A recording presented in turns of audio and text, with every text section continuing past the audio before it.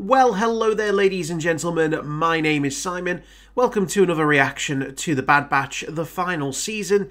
As always, if you haven't, please do go check out my Star Wars channel. It's called Simon Talks Star Wars. I'll pop a link in the chat, or so to say the comments, and the description down below. Making lots of videos at the moment, lots of interesting topics, mostly around The Bad Batch at the moment, so a few theories going on there right now.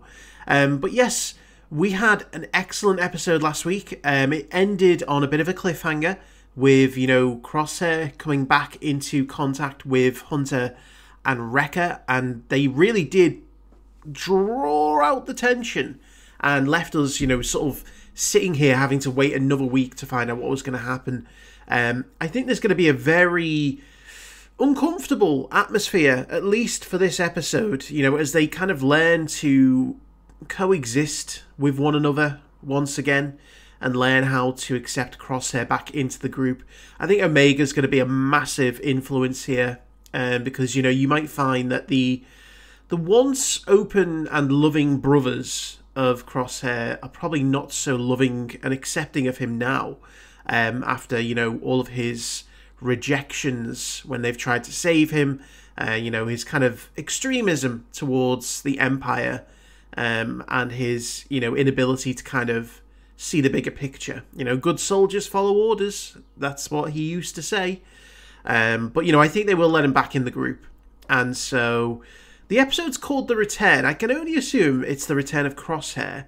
Everyone's going to be sitting there and thinking, oh, it's going to be Asajj Ventress, it's going to be someone else. But I think it's a very direct and plain title. You know, it's Crosshair has returned. It is the return of the prodigal son. He's back with the group. Now we just need Echo as well, you know, to come back from his mission with Rex.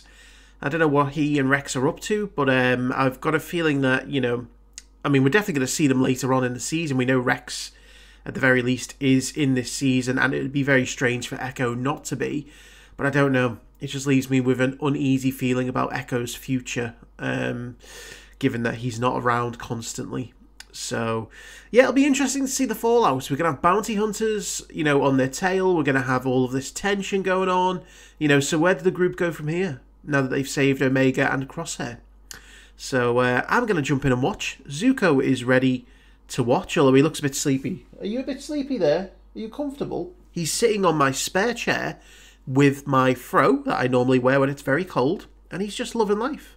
He's just very comfortable. He's made a bed out of it. Normally, I push that out of view because it doesn't look very tidy, but I can't move it because it's his now. So yes, living a life of luxury, aren't we, buddy? Anyway, let's jump in and watch the next episode. I can't remember if that bunny has got an actual name, but she is back home. And that, look at that jumper. I love the intricate design. And bloody hell, the way they've animated it. That looks like a wool jumper. Better than ever. Delivery from Shep and Liana. Another one. They're happy you're back. Shep. And so are we. From Pabu. Again, there's little mentions of Pabu that make me fear for that place. He wasn't in the ship when we woke up. Oh, they're back on Pabu. Okay, that makes sense how they got through that quickly. AZ.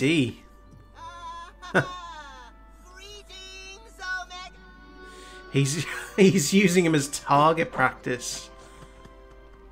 And you can tell he's still not quite... Yeah. Reading the environment. Yeah. And knowing when you've got eyes on you. I love the idea that she will become like an amalgamation of all trust me. of the Bad Batch, like in all their skills. But you will have to talk to them.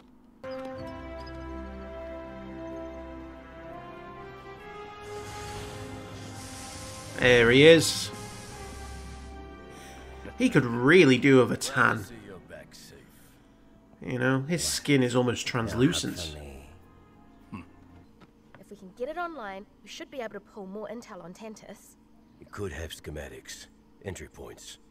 Maybe even So they are going to go the back place itself. to save the Imperial clones. encryption will be a problem. Especially... So they might go down to the vaults. Thanks, guys. Thanks for that reminder. Plugging it into an Imperial terminal will bypass the encryption. Crosshair, Echo, and I will go to this remote facility. Rekka and Omega, you stay here. Yep. Finally together and you Leaving the want kids to- behind. We just got you back. You are still a kid. I'm older than you are, little brother.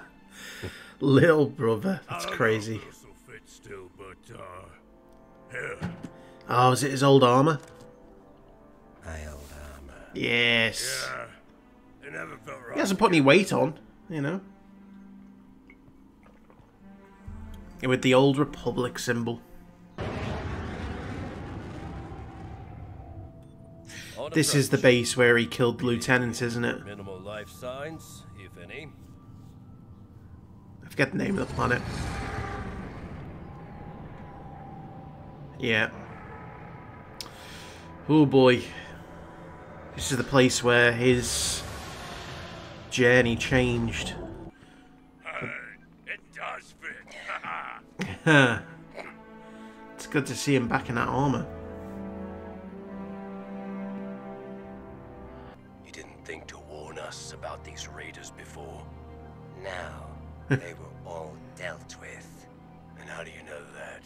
Take a guess. Yeah, he dealt with them. Just following orders. Oh, Batcher.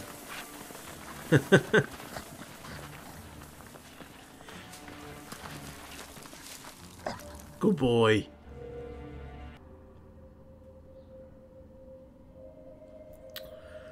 Oh, that's the helmet from the clone he was helping. I recognise the wrappings. Yeah. Trauma.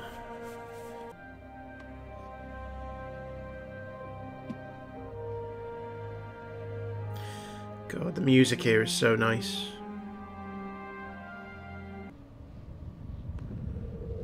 Oh no. Immediately, there's a That should do rumbling. it.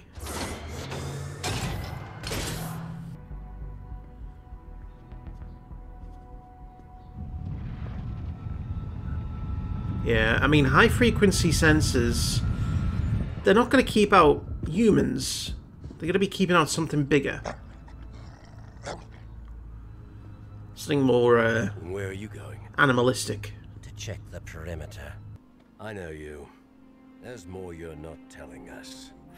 And I'm But it's done not waiting. devious, it's personal. Start talking, Crosshair. It's trauma. What did you do to finally get on the Empire's bad side? Betray them? Like you did with us? Oh, it's gonna come down to fisticuffs if they're not careful. Tell me what changed. What happened, Crosshair? Oh dear, see what I said? Fisticuffs.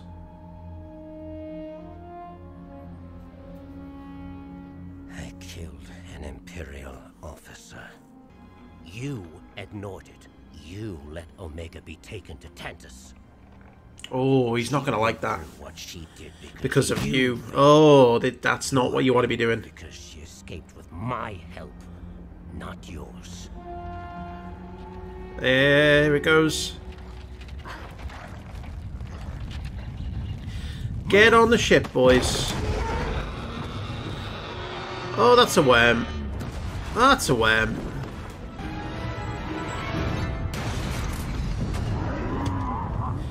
Maybe we want to power back up them sensors, We boys. know what the perimeter sensors are meant to keep out. Yeah. Let's hope it doesn't eat the ship. Not alone. We'll do it together. Huh. You sure about that? I'll spot you Yep. both from the tower. Then let's They get both to it need to before get you over tear this some place apart. emotional issues.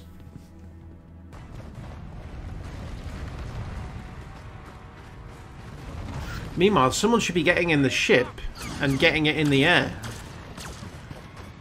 Oh!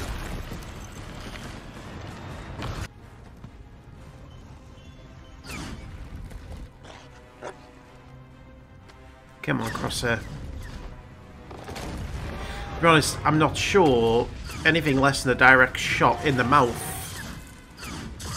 There you go. Because it's got a thick skin. No sign of that thing. It does make you wonder, why did the Empire build a base on these planets? You know? The rebels did it because they had no choice. It might have been an old Republic base, you never know. If you end up where we hope you do. Boom! Powers Boom. online! Hunter, should I activate the beacon? Wait! We have to make sure the worm is past the perimeter. Yeah, you just trap it inside otherwise, and you don't want to do that. You don't want to do that. Well, you got a grappling hook, some rope, anything? Oh. It's past the perimeter. Oh dear. Activate the sensors.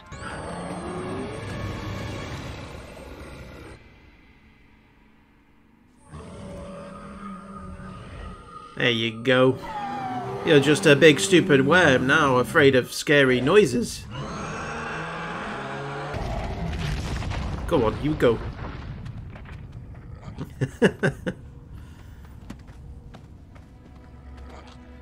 Well, nothing like a little near-death experience to help with the bonding. Oh, he's giving him a They hug. always work it out.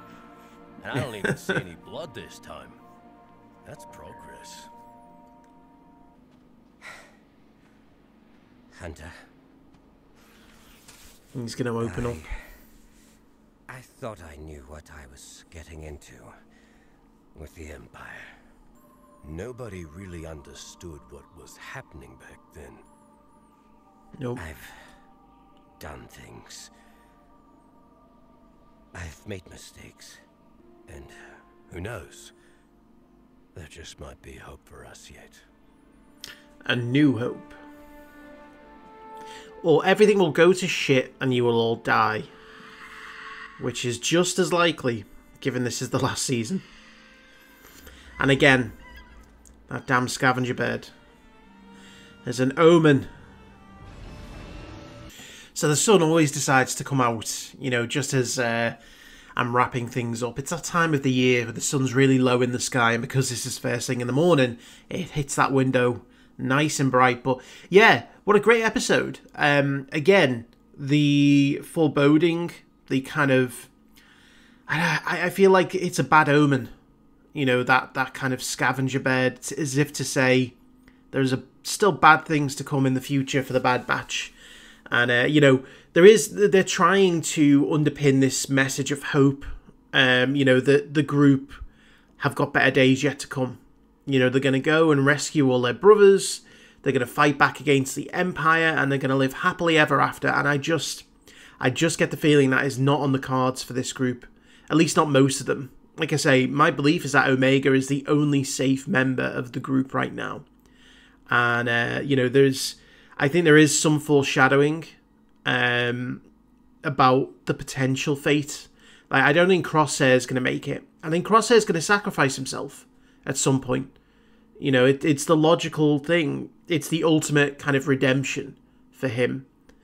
You know, after all that he's been through and all that he's done. But I like that they addressed, you know, his trauma kind of directly in that first episode back. It surprised me that they kind of skipped the initial reunion altogether. You know, we kind of just woke up on Pabu, presumably the next day. And, you know, their initial, you know, meeting was glossed over. But clearly, you know, there were tensions. Things hadn't been quite, you know, forgiven. And, you know, Omega's kind of caught in the middle of it all. And, you know, there's a bit of sort of bonding in this episode over that near-death experience, and it's kind of what they needed to kind of remind each other who they were fighting for and who they were. And again, the episode looked bloody beautiful. You know, it's little things that I'm noticing. It's like that opening shot, Omega's, you know, sort of wool cardigan that she was wearing. The details on it are so fine. They are so, you know, well done. And then, in other shots, Pabu in particular, there's always a great, kind of vibe from a tropical island. And, I'm noticing more and more that they're able to separate the foreground and the background, better. Because they're able to use more of the focusing. They're able to make things look more defined in the foreground than in the background. And it just shows you how far technology has come, to the point where, I almost think that animation is better than the volume. I notice the volume more than I do animation, because the volume still can't quite get that, at least in big open landscapes, it can't quite get the focus right. Whereas in animation, I think obviously there's a level to it where you think, oh, okay, it's because it's supposed to look a little bit animated, so your brain kind of accepts it. Whereas, when it's something like the volume, you're expecting it to look realistic, and so you notice it when it doesn't, or at least I do, because I've got a brain that acts like that. But, again, the production levels on this show are absolutely amazing. The score in this episode was great. The moment where Crosshair was picking up the helmets, there was such a somber soundtrack there. You really felt the heaviness that went with all of his regrets, and again, just those little reminders, just those little bits of associating, his trauma he hasn't forgotten. And even the most ardent and disciplined of people can suffer from, the likes of PTSD. And so I like that they kind of made him face that head on. And it helped him sort of bond with the group a bit more. But, you can see now that they are going to go and help the other clones. They're going to want to break them out. That's going to lead them back at some point to Tantus. It might lead them to the vault. It might let us find out who is down there, what's going on exactly. So I am hopeful that there's a hell of a lot more to go this season, revolving around the Tantus facility. That seems to be the end game for this show. It's all about what is going on there, saving the clones, and maybe building up that base of a rebellion. It's being very contained at the moment, because in previous seasons we've gotten the points of view of, the likes of Crosshair, who was deep in the Empire's plan. We're now, because they're all together, we're getting a much more contained story. So we've got no idea what's going on in the wider galaxy. Whereas in previous seasons, we've had a little bit of an inkling. And that makes it a little bit more mysterious. I like it, because it means that, hey, the Empire could be coming after them right now. Or they could be doing something even more, kind of devious. But we know that the bounty hunters are going to be out there. And again, they reintroduced Pabu, in this kind of scene. And, that we know that the Empire ends up on Pabu. And so, again, I've got bad feelings about, what's going to happen there. Because this season is going to have a finality to it. And, we're going to have to have some emotional trauma as an audience to go through before that, comes about. So I am looking forward to it, and I'm not. Because, I like Pabu. It's a great location. And it's one of those where I'd like to see it in live action if possible. But at the same time, I'm kind of like, is the Empire just going to raze it to the ground? Because that's where the Bad Batch have been hiding. Who knows? But yeah, great episode. It did a lot to just, it was a very simple theme. Go to a place that Crosshair knows that they can get information from. Throw in a big monster. Have some, emotional bonding over it. It's a very simple premise, but it was done very well.